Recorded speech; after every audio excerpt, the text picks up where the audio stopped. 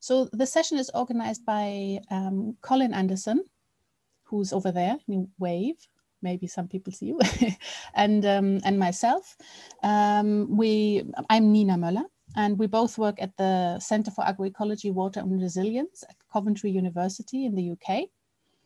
We're part of Agroecology Now, which is a collective at core at the center for bringing together and communicating a variety of research projects and actions that focus on social transformation for just and sustainable food systems. And for the last year or so, we've collaborated with CITSE. And CITSE are a network of faith-based social justice organizations at the European level. And we've collaborated with them on a research program on financing agroecology. Basically, we wanted to know two things. We wanted to know how much money actually flows towards agroecology work, especially in terms of international aid. So from high income countries to lower income countries, but also as part of the global climate commitments, how much money actually goes towards agroecology. And second, what we wanted to know was what the conditions are that enable the money that is meant for agroecology to actually have a positive effect on the ground. And so in this session today, we wanted to share some of the outcomes of this research and some of our reflections on it. But the plan was to keep this relatively short, so the presentation part relatively short, because we're particularly keen to learn from all of you, to learn together with you from your experience, your ideas, your hunches, your hopes, your dreams. So after a relatively short moment of presentations, we will invite you to join some breakout rooms to have a focused discussion, and we'll provide some guidance on the discussion later. And after these small group breakout discussions, we'll all come back together here and think about collective actions. So we'll think about how we can act collectively for political change, what needs to be done to properly resource agroecology. I hope that's clear. I hope that's all good. And yeah, I will hand over to Colin to say a few words now, and then we'll dive straight in. Colin. Yeah, so Nina, it sounds like an ambitious agenda now that you've laid it out like that, but here we are. We'll see what we can get through. They might be a bit small, your slides. You need to just do them. How about that? Perfect. So yeah, so just very quickly to kind of set the context, I wanted to just talk a little bit about what agroecology is and what a transformative agroecology looks like. And so one of the things that I also wanted to start off by saying is that when we think about financing agroecology, I like to talk about resourcing agroecology more broadly, because agroecology is primarily resourced by farmers and civil society actors. Actually, the money that goes to finance agroecology and agroecology transitions and transformations is minuscule compared to the energy, materials, finances that go from everyday people into advancing agroecology. And agroecology is really kind of built on that idea of grassroots agency, self-organization, and that's kind of what is the essence of agroecology. And so when we think about what happens when financing comes into agroecology, we have to think about how it can be done in a way that doesn't undermine that focus on, again, place-based, grassroots, people's agency and food sovereignty is the kind of basis for agroecology. So in this context, we see right now agroecology gaining a lot of kind of momentum and interest at different levels, both kind of at the international level, down to the territory and to national context, where different actors, institutions are becoming interested in agroecology. And this has largely come about by efforts of social movements to push for this over the last couple of decades, and especially in the last 10 years. And now we see lots of donors shifting attention and saying, well, wow, there's a really kind of this big drive and need for agroecology. It's becoming apparent that it's necessary. And so what could we do to shift funds towards agroecology, how can we do it appropriately? And that's kind of the context for the questions that we're asking. So agroecology means different things to different people and has been kind of filled with meaning via the institutions that engage with it, farmers that are practicing it, scientists that are developing kind of a science around agroecology, and the combination of all of those things. Some interesting and helpful ways to think about agroecology. And so agroecology being, a number of things. People talk about, again, a social movement, a set of practices, and a science and a way of understanding food systems and agriculture.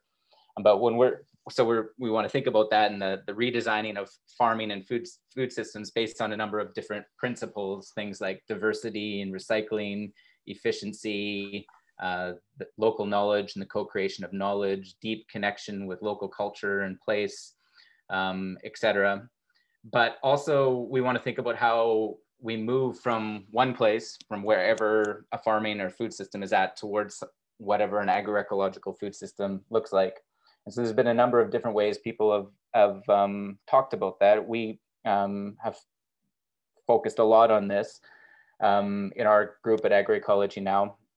We'd recently published a book called Agroecology Now that focuses on what transformations towards agroecology look like. It's available online for free. I'll post a link later if you're interested. But one kind of maybe simple way to think about it, or is this framework that's been presented by Steve Gleesman and been adopted by quite a few different actors. This is a diagram put together by BioVision, and they combine it with the FAO put together these principles of agroecology, which you can see on the right-hand side here, all these different principles that underpin what agroecology means, at least according to the FAO. And they've tried to glean this from engagement with scientists and with farmers and social movements. But also this idea that there are different levels of agroecology and of transition towards agroecology. And so the first three levels largely focus on the farm level and the farm scale. And so level 0 being there's no agroecology happening. Level 1 is sustainability is increasing just by increasing the efficiency of conventional farming systems. Level 2 is substituting alternative practice and bio inputs for chemical inputs and energies, external energies and inputs. And then level 3 is where transformation starts to happen, is when whole farming systems are being redesigned based on these principles and elements of agroecology. As you move up, and this is something that we're focused a lot on in our group, is the transformation of entire social, political, and economic systems to enable agroecology. And so transformation involves in level 4, reconnecting farming and food systems with civil society, and especially developing alternative systems of exchange and markets with consumers in urban and rural areas. And level 5 being really thinking about what kind of fundamental transformations, not just in policies, but in the way we think about food, in the paradigm, in how in the cultures around food are necessary to create a system that's much more sustainable and just than what we have now. So this is the question that we brought to our work, is what does a transformative agroecology look like? Not just that, but how might financing be able to support that, again, in ways that stay true to these elements and principles and the kind of political basis of agroecology based on food sovereignty. I think that's where I pass it to you. Yep, over to you, Nina. Thanks, Colin. You're still sharing your screen. There you go. Okay. So I'm also going to share my screen.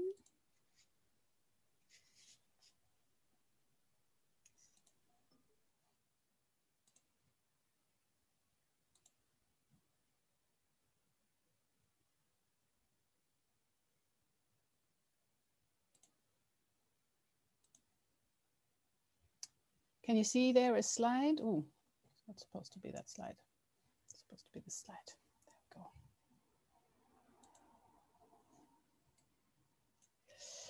So, Colin, can you just give me a thumbs up if you see my screen well? Because I've lost you all there. Yeah, thanks. So yeah, financing agroecology. The question that I'm going to address now in a few slides, potentially quite dry slides, a lot of graphs and pie charts, but is what money actually flows towards agroecology, towards the kind of transformative agroecology that Colin has been talking about. So the argument I'm going to make is pretty straightforward, and it's not going to be surprising of any of you. One, humanity is facing multiple interconnected crises which result from socially and ecologically destructive modes of production and consumption. Two, agroecology has the potential to restore, regenerate, and enhance the socio-ecological systems upon which life depends, allowing us to address these crises at their roots. Three, however, aid, development assistance, and all sorts of other investments need to be channeled, are not channeled towards agroecology, but they need to be channeled away from petrochemical and carbon-heavy food systems and towards agroecology now. Otherwise, it will continue to be undermined where it's being practiced and prevented from taking hold elsewhere. And so on that basis, I'm going to quickly show you some figures of recent studies which underline that this sort of urgent action is really needed to shift funding priorities and investment realities as they are now.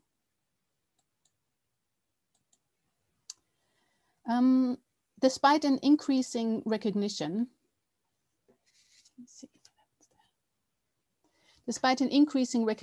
and a plethora of international reports, organizations, and platforms pointing to agroecology as a crucial part of the solution, we have clear evidence that actual financial support for an agroecological transition remains minimal.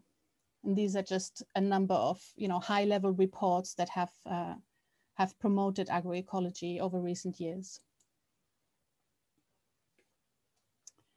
Since our first study on UK aid in 2018, there have been a number of other analyses focusing on development aid from European countries. So what you see here are different country studies that were all done over the last year or two. The green percentage indicates the funding flows that contribute to an agroecological transformation. So to agroecology at level 3 of Gleesman, I'll come back to that, but to agroecology at a sort of more serious level rather than just the usual sustainability tweaks. And you can see that with the exception of Switzerland, funding for agroecological transformation remains really very, very small. The UK figures here, in fact, they were based on an older methodology, and they should actually show 0 here in comparison with these other countries. That means that there was no UK funding whatsoever for agroecology between 2010 and 2017. Just this week, a Dutch study has been finalized by the NGO Both Ends, which also shows that only about 4% of Dutch aid flows are supportive of agroecological transformation. So the question has, of course, already been addressed by Colin in terms of what does actually agroecology mean to us and in these studies. And so what we have been looking at is projects that address level 3. These levels have been proposed by Stephen Gleesman, and they are usually understood as levels for food system change. So they would be moving from increasing efficiency of industrial practices via the substitution of alternative practices to redesigning the whole agro-ecosystem, and then to completely rebuilding the global food system. And only when projects addressed level 3, it actually were about redesigning the agro-ecosystems that were in place, or really building new kind of food system, new connections between farmers and consumers, have we classified these as being supportive of an agroecological transition. So then I'm just going to quickly go through some of these slides. And again, these are just graphs, and you don't have to understand now, have to not try and understand the whole thing. It's just to highlight that the Green Climate Fund, the agricultural projects that are funded by the Green Climate Fund, which is the financial mechanism of the UN Climate Change Convention, also only 10% address transformative agroecology. And here almost 80% are basically for conventional agriculture.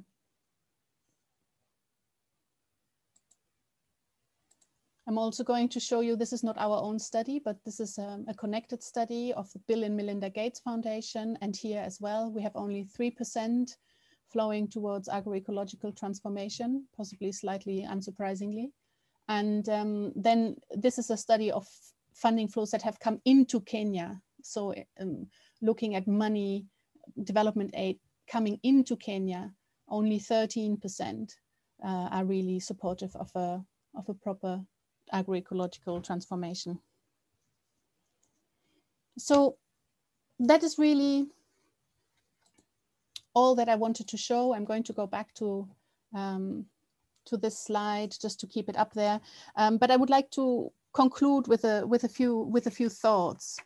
So in order to be supportive of an agroecological transition, an increase of funding per se would need to be backed by certain changes to the mode in which funding was made available to agroecology, especially with a view to supporting smallholder farmers and peasant associations who still feed the majority of the world. And there is no doubt that agroecology runs counter to the interest of big agribusiness. Its focus is firmly on democratizing the food system, at least if we take this kind of transformative political vision of agroecology.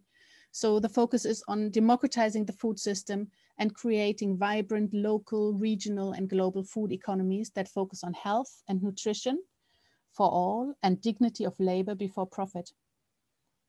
As such, it undermines the monopoly of the few and empowers farmers to participate in the creation of a food system which enhances ecological systems and enriches the human habitat. But this democratizing dimension of agroecology needs careful reflection on which funding modalities, private funds, public funds, blended funds, grants, loans, guarantees, are best pursued in its support. And some studies demonstrate that public-private partnerships and blending finance mechanisms are not at all efficient ways to finance smallholder agriculture, and in fact can be detrimental. Yet these are the modes that are above all pursued in the current days. It's also far from clear that large grants are a solution. Rather, we suggest that it would be much more helpful to see a complete divestment in industrial agriculture and corporate food systems, and a total cessation of public funds in support of large agribusiness. And that's where I'm going to stop and stop sharing my screen. There. Colin, nice. I give over to you, hey? All right, thank you, Nina. Nice. So that sets us up to shift over into the second, what we call stream 2 of the research is, okay, well, once we can agree that more money needs to be shifted into agroecology, and what's, I think I'm frozen. Am I frozen? Am I okay, Nina? Okay, no. Yeah. What is the quality and the approach and the methodologies of funding that are most suitable to a transformative agroecology? You've already mentioned, some of the kind of dynamics, that, Nina, in your last points, but our work focuses on this. I'm just going to share my screen. Bear with me for a moment.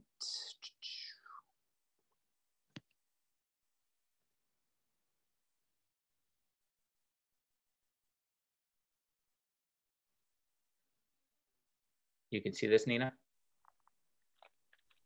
Yes, yeah. I can see this. Again, small, if you can make them, yeah. Yeah. Okay, so yeah, we went out, engaged in a process of speaking with different kinds of people to ask questions about, you know, what have your experiences been in receiving funding as recipients from civil society organizations, also people who are kind of resource people for agroecology and agroecology transitions from academia, from NGOs.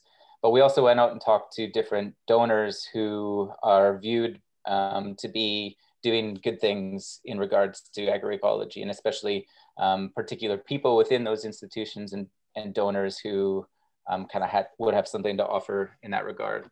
And so we interviewed 17 people, and we had 5 kind of couple-hour-long focus groups, and then have been just engaging with people around it more informally for like the last year, particularly the last 6 months. Faris Ahmed is not here. He's is a kind of a co-researcher with us on this, and also Francois Develot from Seed Save has been really instrumental in this work on both sides. So I just wanted to acknowledge that. Okay. So this, you don't have to go into look too closely at this, and I'm gonna put this back to you. But this is kind of like the main thing we have come to after, like, you know, talking with all these people, listening and reading the transcripts and thinking and bringing it back to some of these people to ask them what they think of our emerging ideas. And we started to look at what are the things that disable a transformative agroecology, ways of financing, and what are the things that enable it. And we've come to this kind of this emergent framework and analysis. And so this isn't the final product, so you're kind of like catching it midway, but that talks about how there are these different dimensions, and within those dimensions, there are dynamics that kind of move away from agroecology or transformative agroecology, and there are those that move towards it. And so things like, just pick one quickly, like things like monitoring and evaluation. How do you monitor a project? There are ways that can be done that kind of like carve out and erase parts of agroecology that are really important, and there are ways that it can be done, moving towards the kind of works for transformative agroecology that supports that.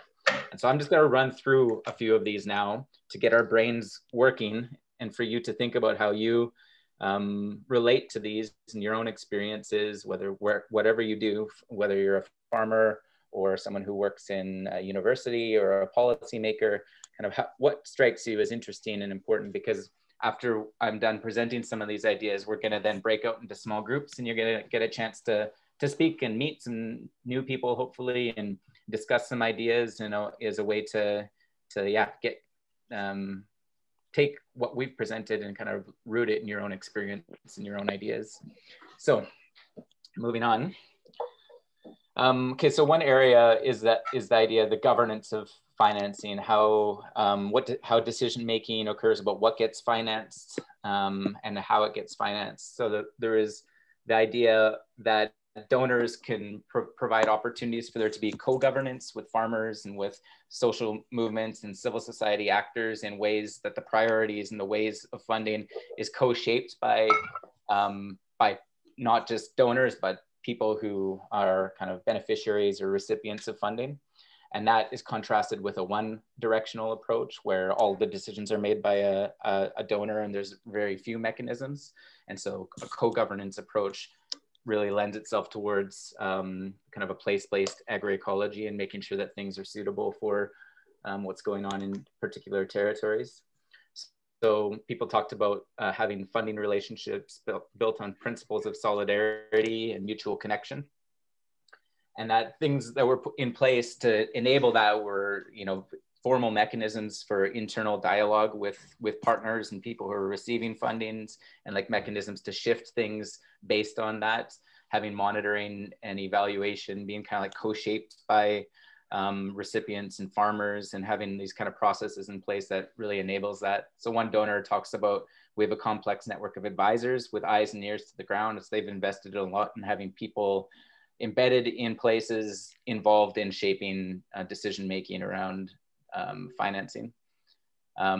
So other ideas were, instead of the donor making all the decisions, having kind of funding put in place where decisions about how it is divvied out is actually taken by kind of intermediate grassroots organizations. And so farmers, for example, have their own pot of money that they can re-grant. And again, project advisory committees, donors, and communities on kind of mutual governing bodies. And so this really resonates with the idea of democratizing food systems, food sovereignty, acknowledging the importance of the agency of people in deciding their own food systems and how they're financed and resourced by external actors. Another area is kind of moving away from just thinking about a farm level and having interventions at a farm level approach towards taking a territorial approach. And so there's been a lot of people talking about the territorial approach as being kind of vital yet underappreciated that way to support agroecology. And so a territory being somewhere kind of in between the household and the community, the international and the national, where agroecology can really thrive if there's an investment in, and there already is, there are people developing territorial food systems, but rather than just focusing on the farm level, we have these other kind of approaches. And so the idea is not to focus on a particular sector, grains, livestock, fruits and vegetables, but to take a territorial approach that thinks about how all these things fit together and work in a particular place. So with that, there's a lot of people asking for an emphasis on peasant to peasant learning and horizontal learning, organizational processes in territories, thinking about the links between food and energy and healthcare and education systems in a particular territory, rights to land, water, and seeds being really important in territories. And that in particular, that agroecology transitions are a political process, and each territory has its own political process in place. And you can't have a cookie cutter approach where something that works somewhere else in another territory or on another farm can just be taken and put in a particular place. So a territorial approach really demands that donors understand what's happening in a place, be connected to it, and empower people within that place to engage in the political processes that allow for agroecology transitions. So another kind of dynamic is that people talked about a lot was that a lot of donors, and this is something that Nina really raised and a lot of the research has shown, is that when agroecology is funded, it's a very kind of shallow version of agroecology that maybe meets those kind of levels 1 and 2, but very rarely reaches levels 4 and 5, encouraging kind of these political processes in particular places. So people talked about how funding organic does not necessarily mean agroecological, because sometimes, not always, it misses the social and political dimensions that are super important for agroecology. And also that a lot of the projects that that people referred to were when they focus on just level 1 and 2, they can actually be very damaging for agroecology and for people in a particular place. So someone says some of the things that are being funded has nothing to do with agroecology. They're using child labor, cutting all the trees, so there's no agroforestry. They're using airplanes to spread pesticides. Those who are producing are not benefiting. The market is completely outside the country. These are all things against agroecology principles, but when donors are saying we're supporting agroecology by supporting levels 1 and 2, they might be able to say that, but then there are all these other things that are happening. So unless you're paying attention to these things, the social and the political, then there's the shallow agroecology is a really big problem, or has been. So the idea was to focus on level 4 and 5, but also to open up political, to enable the political work that opens the space for agroecology. So people talked about, well, Paulo Peterson was one of the people that we talked to, and he writes, it's a transformative perspective, and we're not talking only about rural areas, but agri-food systems.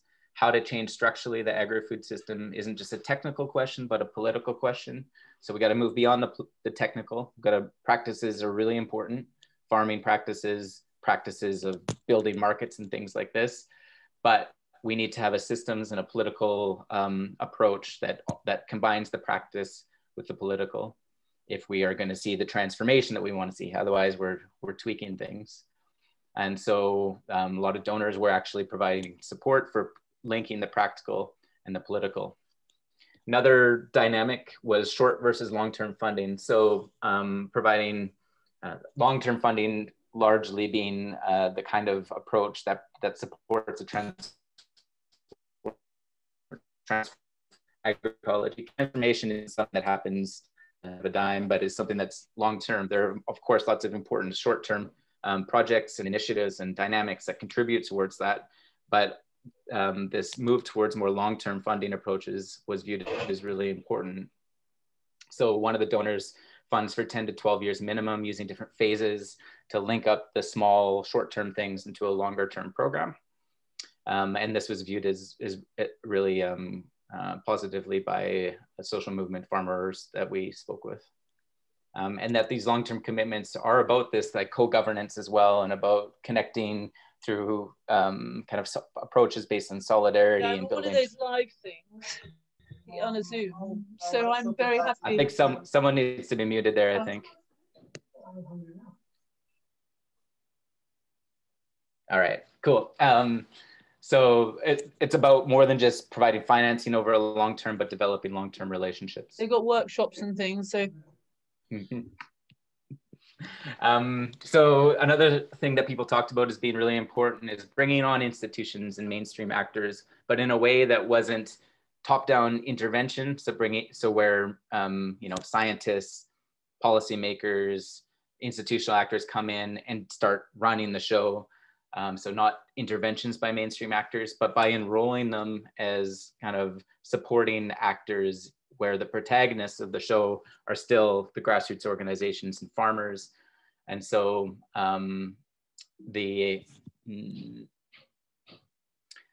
where then there were examples where local governments are being trained and turned into allies for agroecology through these kind of like bottom-up processes, where people are being brought in kind of subtle ways. And this quote here, one person said that working for agroecology rather than against pesticides was a really useful way to bring in some government officials and then bring them along on the pesticide issue. So that was something that was interesting that people talked about. And other things that people are doing are using seed fairs and demonstration sites to show how agroecology works, bringing caravans of government officials through, and then bringing and scientists and so forth, and bringing them along, and then again involving them in ways that don't put them in the driver's seat. Monitoring and measuring change and knowing change when we're talking about transformation, again, long-term things that are very difficult to measure on short time frames, and using conventional measures. So people talked about having more flexible, multidimensional, long-term participatory monitoring. There were different examples that were presented.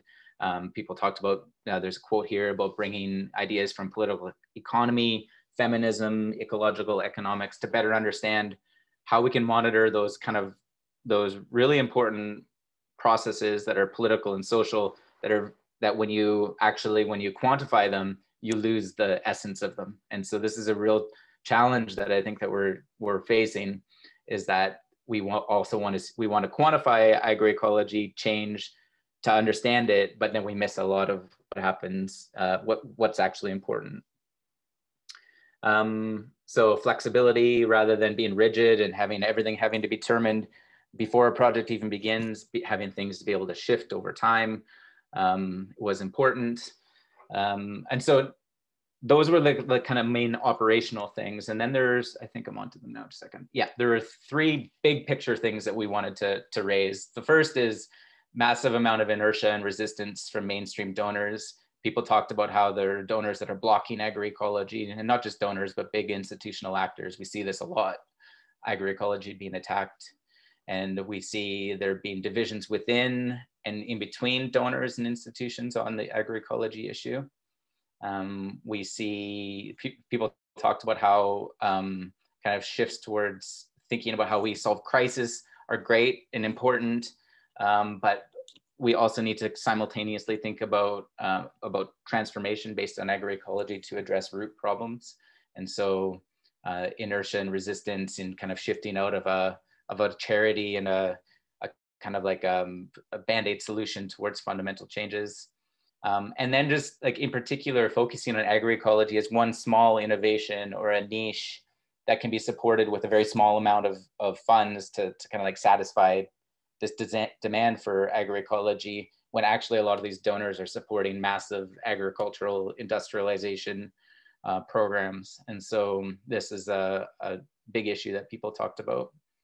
The next big issue is agroecology in the development machine can actually reproduce colonial and oppressive relationships. And so one person, one quote, agroecology can't just be another tool for colonization.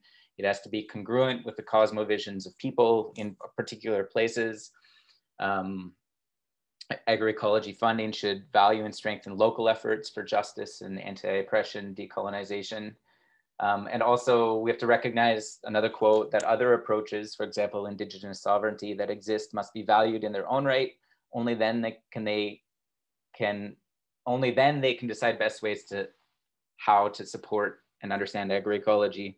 So if it's not called agroecology, is it not going to get agroecology funding? Does everything now need to be called agroecology? This is a problem because a lot of really important work that reflects the tenets and the essence of agroecology, people aren't talking about it in terms of agroecology. So we need to be wary of that, mindful.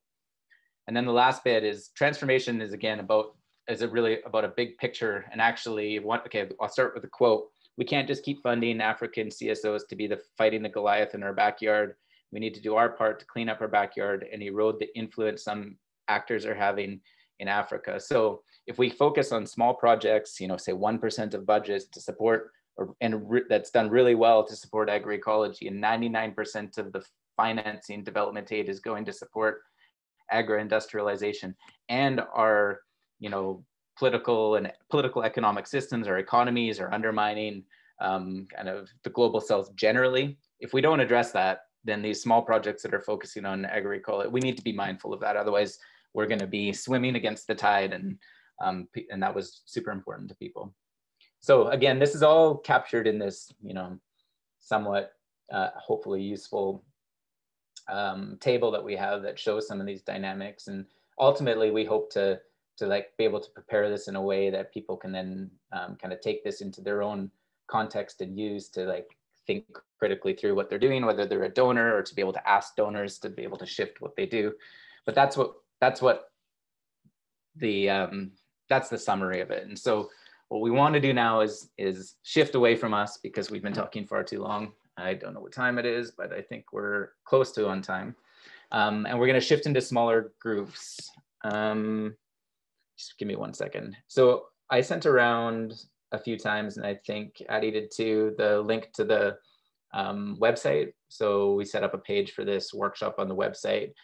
And if you look down, you can see the heading under number 1, resources for during the session. There's breakout group instructions. And so what we're going to do for the next 30 minutes is we're going to send you into groups of 6.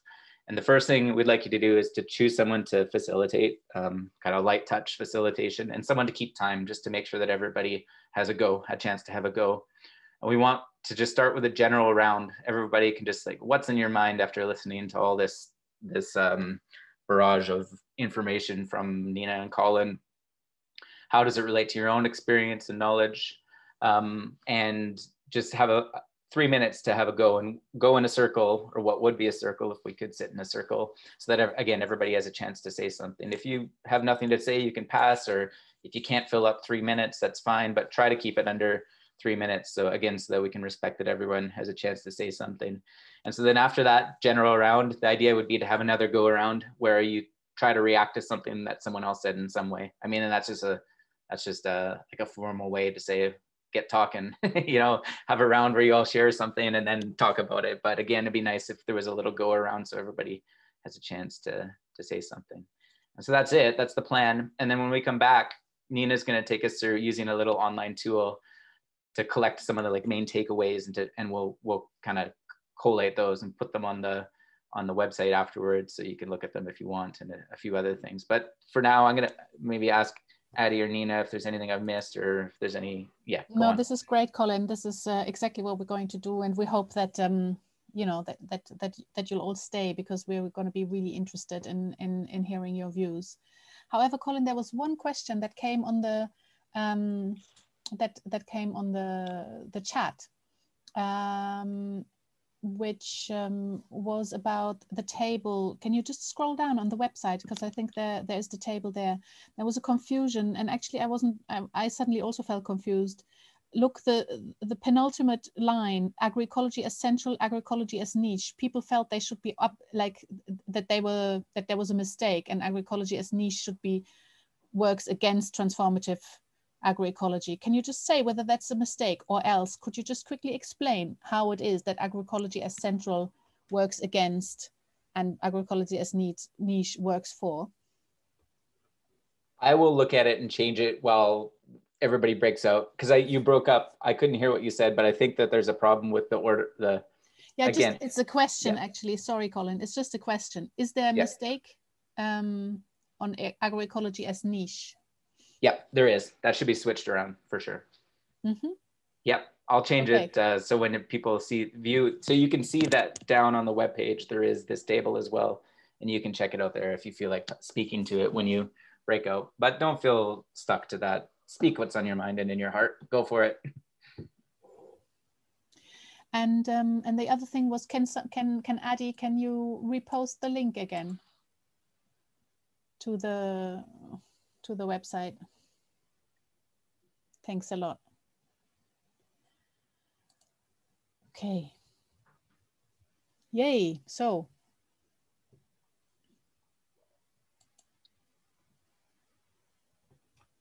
but because it's so many of us, it's going to be really difficult to get people to speak up. So we've prepared this little thing called, I don't know if some of you know Mentimeter, but basically I'm going to share my screen, and then you're going to get some instructions. Share. So can you see these instructions? Oh, there's a chat there. I'm going to take that away. So you go to menti.com and you enter that code there, 5872112, in the little in the little text box that appears. Or if you're that inclined, you can use this QR code that I'm now broadcasting to you. I'm going to leave this up for a little moment. So if you could all go, so you can do that on your phones, obviously, but you can also just, just minimize Zoom and open your browser and go to menti.com and enter this code. I'm going to repeat it in case there is somebody who can't see very well. That's 5872112. So if you're doing that,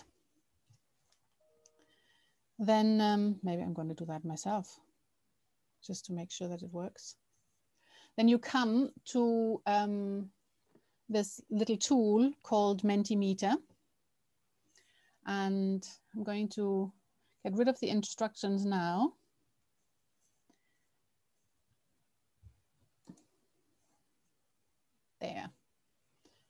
There, we've already got some thumbs up.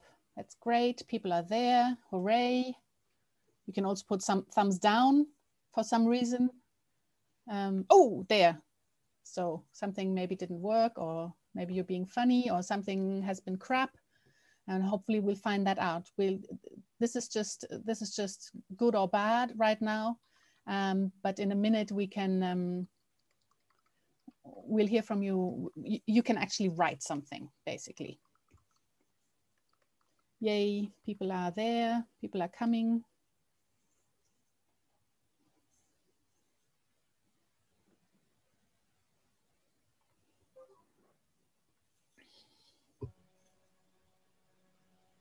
Going to wait a little bit longer.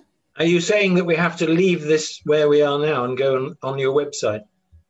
So what I'm saying is yes. So if I'm saying, if you could now join the website called menti.com, it's a tool, okay? It's an online tool to yeah, have but how do we join it? How do we join it without leaving this? You just, do you know how to minimize your window? Yeah.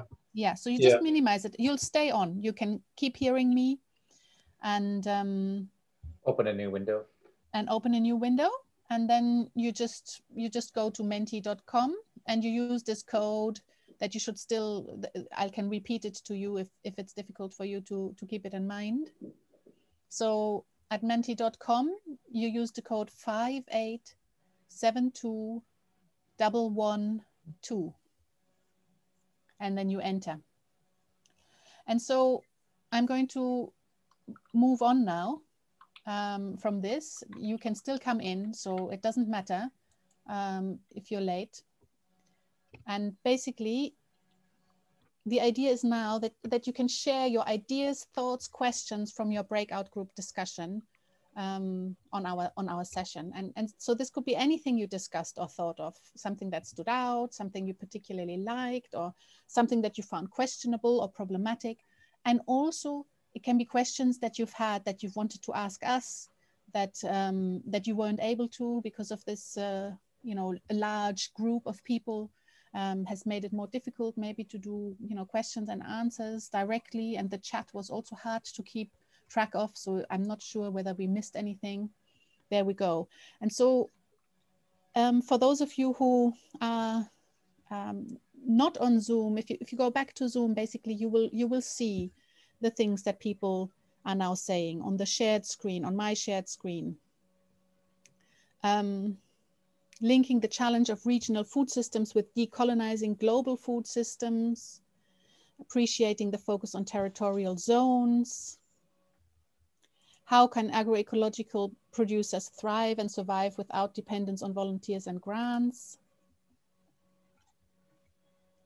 Power of collective cooperative funding models. We had some really interesting discussion on the tension between funding agroecological projects from the market via grant or state funding. Both have complexities, and this is a challenge.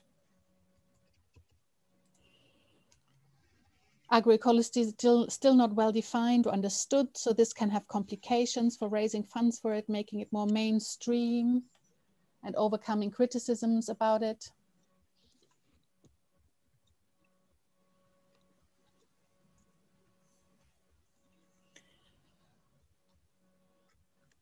Very interesting, the hunger for change from smaller farming operations compared to larger, and is agroecology incompatible with larger farming operations?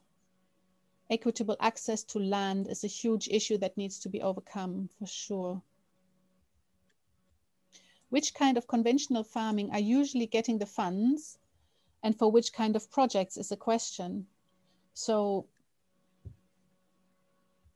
the majority of the funding that we looked at that went to conventional agriculture, you know, was very large scale funding, and often it was used to support the agricultural sector in developing countries. So it wouldn't be necessarily one particular farm that would get the funding, but it would,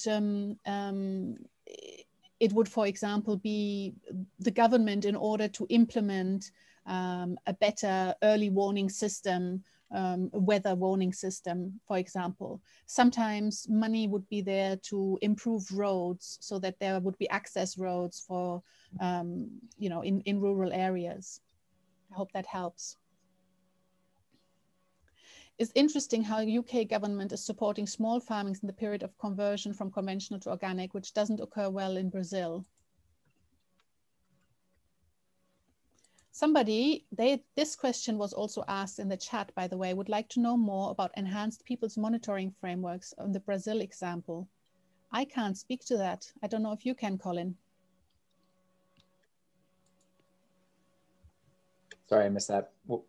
There was they would like to enhance people's mind. If that person wants to follow up with me by email, I could do that. I'm gonna leave our emails in the chat in a second. Great. Funders agreeing to design principles rather than clearly defined activities and outcome to enable localized approaches, relinquishing control.